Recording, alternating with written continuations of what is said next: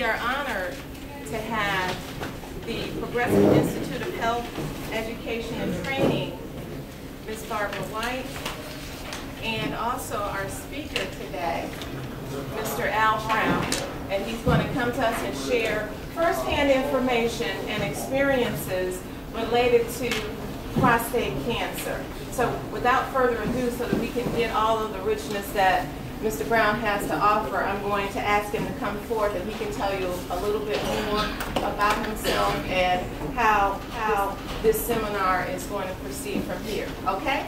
So let's give it a welcome to Mr. Al Brown. Good morning. Good morning. How's everybody today? Good. As Dia said, my name is Al Brown, and I'm a health awareness consultant working with Progressive Institute of Health, Education, and Training. And today we're going to talk about prostate cancer and prostate health, something that we all hear about, but most of us don't pay much attention to, as with most things about our health. Until we get stricken with it, we don't really have a lot of attention paid towards those things unless we go and get certain screenings early and things like that. But what we're going to do first, we're going to show you a video, and it'll explain to you something about prostate cancer. I mean, let me see the hands of those of you that know what the prostate is. Okay. Okay, now, and out of the room of, say, 35, 40 men, maybe 8 men know what a prostate is, maybe 10, maybe 15. Still bad, because as a man, if you don't know what your prostate is, you don't understand the impact it can have on you, your lifestyle, and your life. So today we're going to make sure before you leave here, you'll not only know what a prostate is, where it's located, what the functions of it are, but then the problems that can arise when you start having problems with your prostate. First of all, the prostate is a gland that's located between the rectum and the bladder. It's about the size of a walnut for most of us here now. As an adolescent, children start out with a prostate being about the size of a nickel.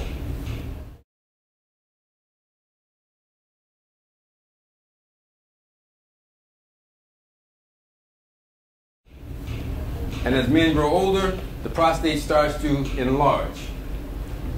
It can enlarge up to the size of an orange. Yeah, I said it right. The size of an orange. From a nickel to an orange. Going right between the prostate is the urethra. The urethra is where the urine flows.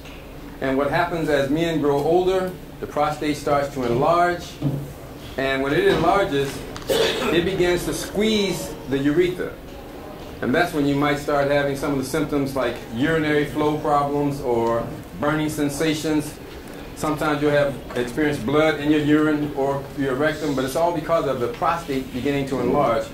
That condition is called benign prostatic hypertrophy. You might not remember that, you might want to write it down, but the main thing, they call it BPH. And when you hear the term BPH, that's talking about an enlarged prostate. Black men are at the highest risk of any men in the entire world. Okay, you hear me? Black men have the highest risk of prostate problems and cancer of any men in the world, at a rate of about twice as much as white men. Why is that? I'll get to that. If you had a father, brother, grandfather, anybody in your family that had prostate cancer, then that puts you at a higher risk because you have a genetic link to the disease.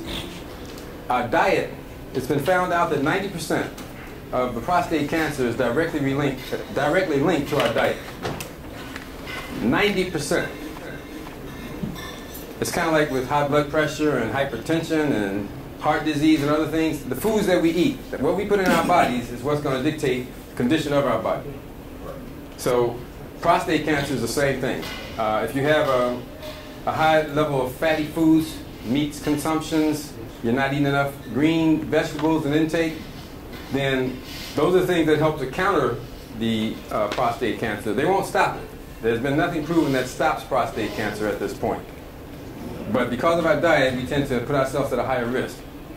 I'm going to go on and put the video on and give you more information about the prostate and give you a chance to finish filling out your forms, and then we'll come back and we'll talk about my journey.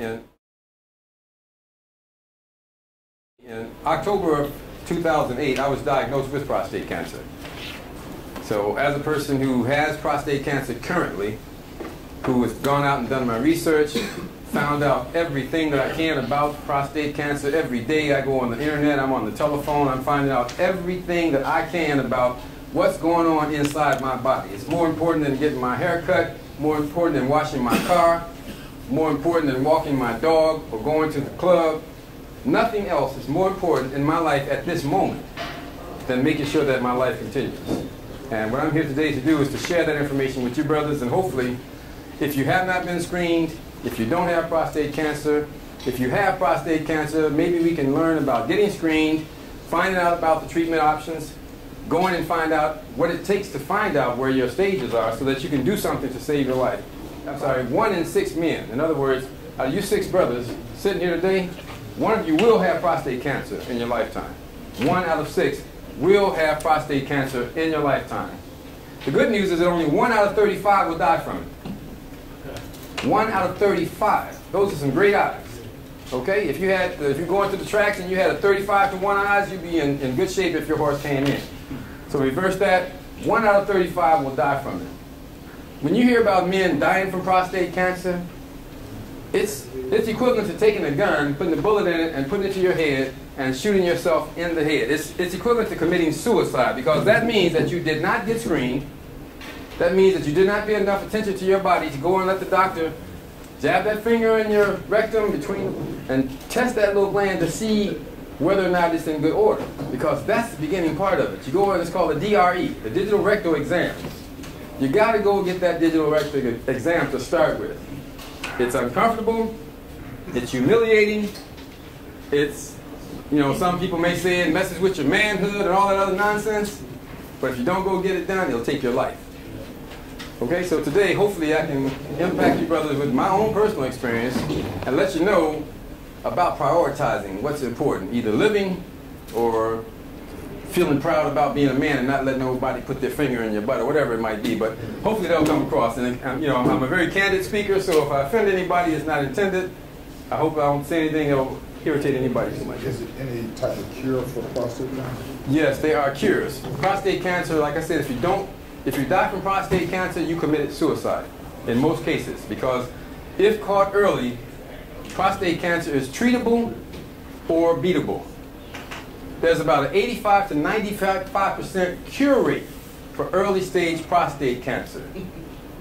So that means if you die from it, you didn't go get screened, and if you got screened, you didn't follow up with your treatments. Okay? If I can get somebody to turn this video on for me for a few minutes, and we can have questions and everything after this is running, huh? I just got a question about if you had your PSA,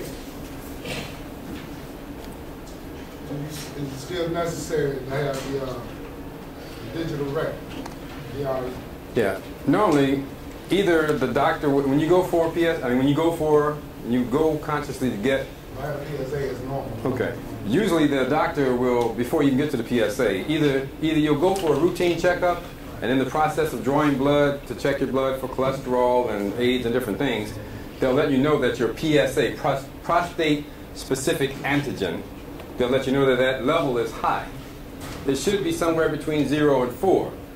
And when it starts getting up past 5 and 6 and 7 and 10 and stuff like that, that means that your levels are high, which is an indicator that you might have a problem with your prostate. It doesn't guarantee it, because BPH, or benign prostatic hypertrophy, will also give the symptoms of looking like prostate cancer, as Dr. Mason said. It can appear, you know, the symptoms that you have, they can appear that you have prostate cancer, but that's not an indicator of prostate cancer. That just means that you have a problem. 95% of men will have prostate problems. So my question was kind of the opposite.